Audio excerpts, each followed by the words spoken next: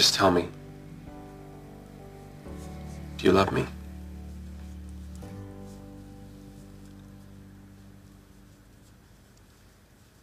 No.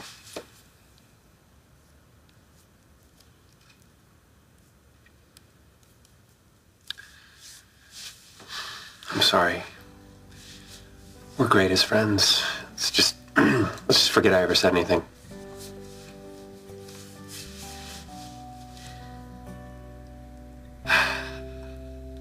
Bar, alone, now. It's just a bump in the road. You guys are meant to be together. You can't give up.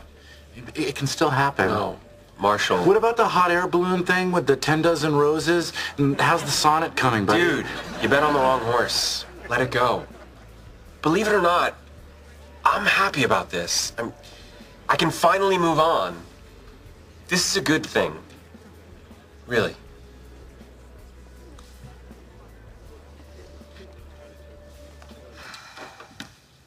Hey, Robin. Oh, hey. Hey, look, before I forget, here's Louie's hairdryer. I borrowed it like a million years ago. Yeah, you can keep that. Hey, listen, Ted told me what happened with you guys, and he says that he's at peace with it.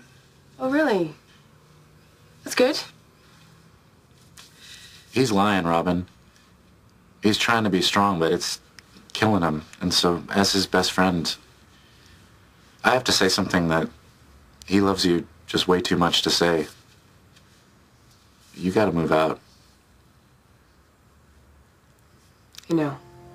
None of the ghouls come out to play. And every demon wants his pound of flesh. But I like to keep some things to myself. I like to keep my issues strong.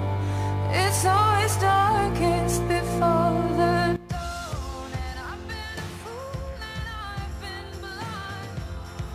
I can never leave the past behind. I can see no way, I can see no way. I'm always dragging that horse around. Here's the funny thing. In my own crazy way, I was kind of happy. For the first time in years, there was no little part of me clinging to the dream of being with Robin.